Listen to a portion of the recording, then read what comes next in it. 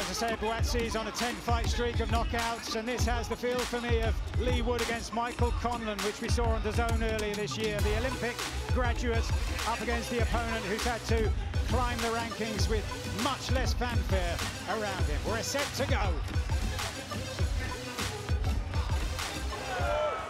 So will this man be able to build on the success at and since the Olympic Games of 2016 as he kneels in prayer for one last time before the start of this WBA title eliminator? Or will this man be able to build on that display, albeit a losing one against Dmitry Bivol? That's why this is so anticipated. So many possibilities. The latest huge domestic showdown in a number of them this year. Which of them will respond to the occasion best? Who of them will respond quickest? As Buatsi goes looking for the right hand in the early exchanges, and the response is immediate from Richards.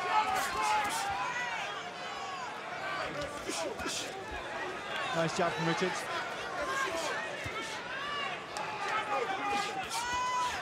Good up jab from Buatsi.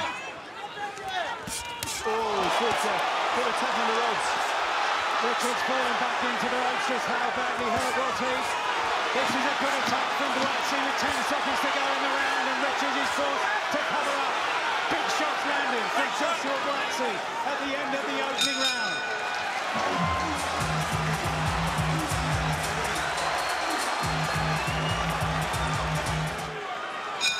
So could this be a key point in the fight now for Buatsi and Richards? Can Richards re-establish himself behind that left hand? Big right hand over the top from Buatsi.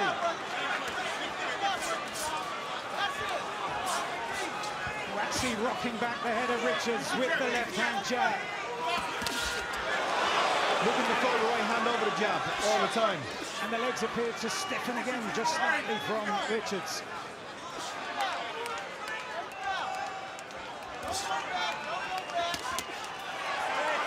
Going to the body, the head's clashing.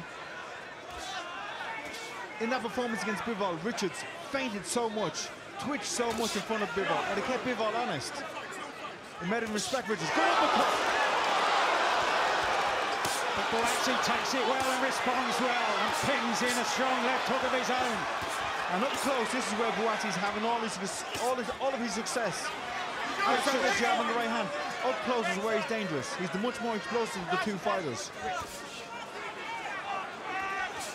Nice stand to the body. Look down to the body. Come up with 2 punches to the head from Buatsi. Smart work from Buatsi. That was the pedigree at work once again from the Olympic bronze medalist. But Richards fires back to the body. Solid left hook to the body towards the end of the second round from Richards. Much more evenly contested round.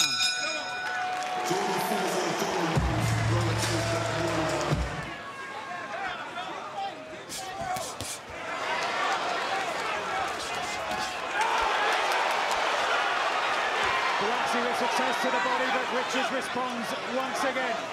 And probably the best punch of the exchange was Richards. The left hook.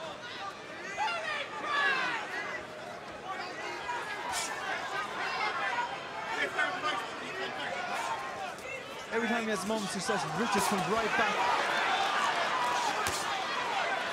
And the same could be said in reverse. Still both men trying to establish some kind of superiority. Buatsi's very good on the inside like this. Very good up close and in the clinches. Richards had success with his right. Oh, there it is right there. I was just saying, I was waiting for the right hand to come. I was just about to say he had success with his right hand, but I stepped that away from him. And just as I said it, he threw the shot. Probably the best punch of the round. Extremely close round. This was hit. Just missed this one. But before this, Buatsi had landed three great shots himself. Sets it up, jab, jab, touch, right hand.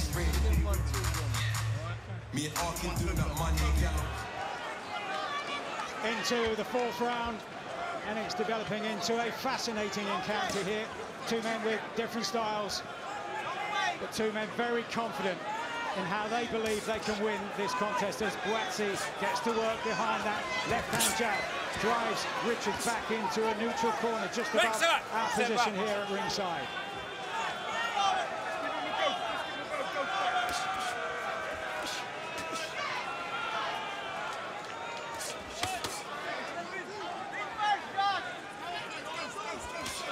Good left hook. May have hurt him. And now Buatsi follows up by walking away to the body. Halfway stage of round 4. And look how good Buatsi is on the inside. He can tie him with one hand, but also move his body and shift to make an angle for a punch. Good left hook. Applause from Richards' corner. Beautifully timed.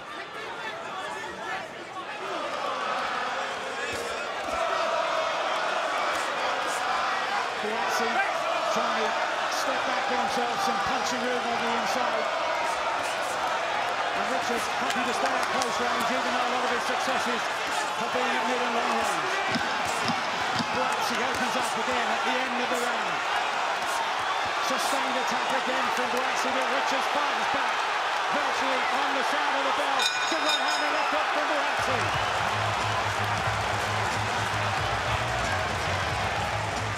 Jab has been so impressive. He's changing the pace of the jab, and almost the first jab just touches the glove, and then the second one comes right behind it. Landmark. It's almost like a right hand is so strong. Look at it there. And this is a good attack, one of the best attacks of the contest so far from Buatsi. And we're only halfway through the 5th round. Richards finds his way out of the corner. He's skipping away. He looks confident, but how badly hurt is he? He comes back with a looping right hand. Wasn't much behind it.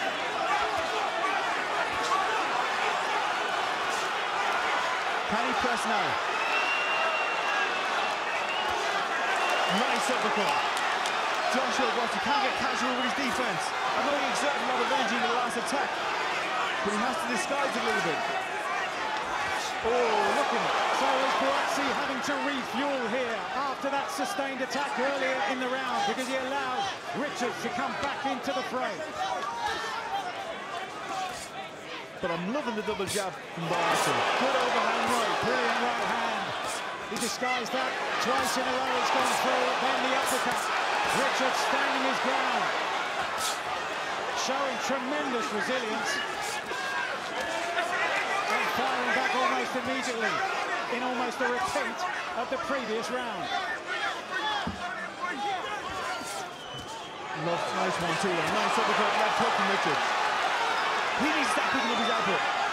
Instead of being passive, be active and make Buatsi think about what he's doing, what's coming back at him. Now it's Richards' turn to try to point the jab towards the body. Bury that attack of his. Exactly what I've been saying. You have a good combination, but then you just finish. You have to stop and take a break. And Virgil Hunter, probably one of the best cornermen in the world. Use your jab. Use your jab. And when he does, he's having success. So Richards is in this fight. And this fight could still turn either way. You sense, Andy, a slowing of the pace in this round. Yeah, it's been Buatsi forcing the pace throughout the fight. Richards needs to sense that. He needs to pick up his activity. When Buatsi's trying to rest, he needs to force him to fight. Long right hand, but he needs to follow it up. Good left hook. Nice body shot from Buatsi. Richards really has to build on those successes. Good couple of jabs and then the right hand over the top, but Buatsi once again doesn't budge. Tried the uppercut there, Mike, off the ropes.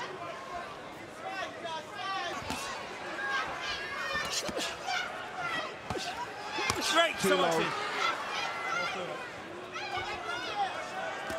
And maybe that's what it's going to take, Mike. Something like that to ruffle the feathers of Buatsi, to knock him out of his stride. Good work from Richards. Good right hand, good right uppercut. Buatsi fell into Richards as if he's been hurt, but immediately fires back. And a good left hook from Richards. Best exchange of the contest, and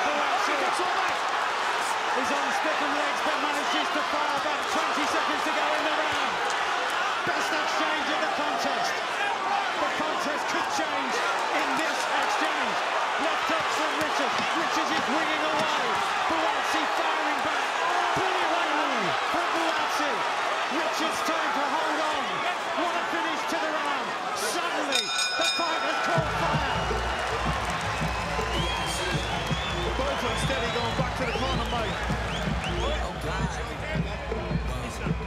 Richards done really well. It was difficult. The shot you've been calling for. But he kept it going. He sustained the attack and he sensed Buatsi was hurt. I'm not sure if he was really hurt, but it was that one at the back of the head as well that just discombobulated him a little bit. He didn't see the punch, Buatsi, but he was always dangerous, even though he might have been hurt. Suddenly there's a different atmosphere here in the O2 Arena, where we've seen so many dramatic finishes down the years. Are we in line for another one here in this light heavyweight battle? I'm not sure what's happened here. It's Richards who's having the success when they exchange jabs, which wasn't the case earlier in the fight. It's him knowing the heavier jab, but the more accurate jab. This has been a good response from Richards, given the deficit on the cards. And now Buatsi fires up again. I know he's behind on the cards, Mike, but there was never one round where he was completely outclassed. He's been in this fight every round and competing every round. Lovely jab from Buatsi. Really is one of his best weapons. Right, this is turning into one of those fights that, even though there's going to be a winner and loser, both men are going to get massive credit for it and grow in stature from it. And as you say, it's been competitive all the way through, even though on our card, Buatsi was winning everything up to round 7.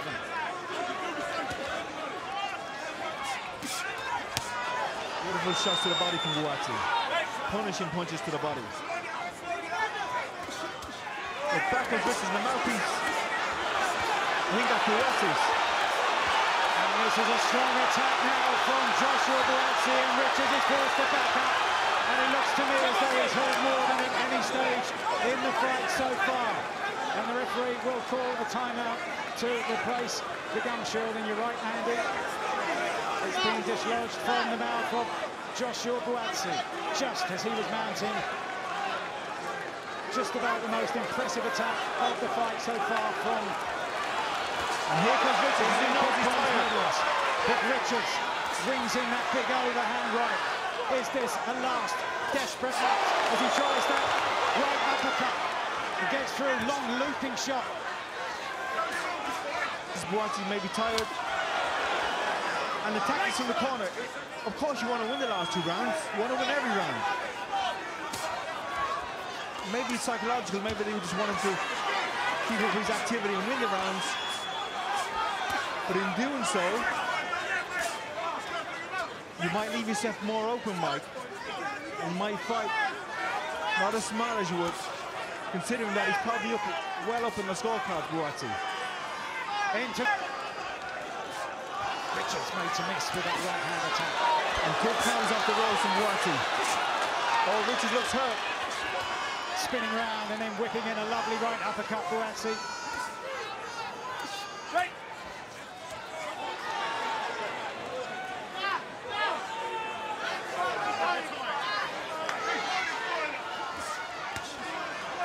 Good defensive work from Buatsi, bringing up that right glove even at this late stage of the contest. But now Richards goes through with that right hand. Buatsi takes it well and whips another one of those right uppercuts in.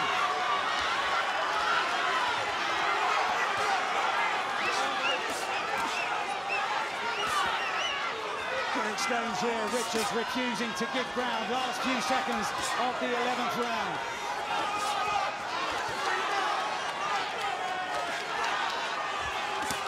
Nice, and Richards step back, give himself the space.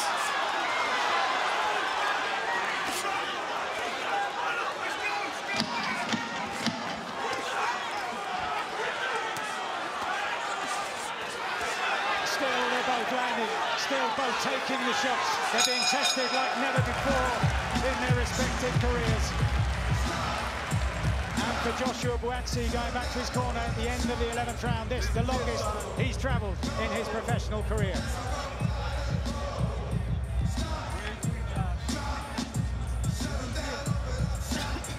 Keep your balance on the inside, okay? Keep your feet. Are you with me? This was that chopping right hand.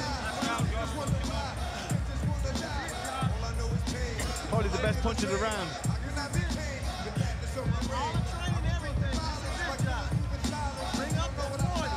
Can't help but wonder what might have happened had he made more use of that. It's a potent shot. It is, but he wasn't able to. He wasn't allowed to. Buatsi's skill, ferocity. To send that punch home was Buatsi as we head to the final minute of the final round.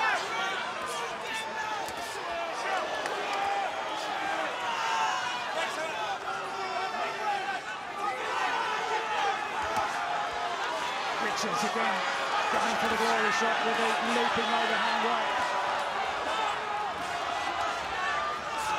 Can't find the necessary accuracy or the necessary sharpness and power at this late stage of the contest. Buatsi backs off. Right hand does get through from Richards. Is it too little, too late? As Buatsi fires away on the inside once again.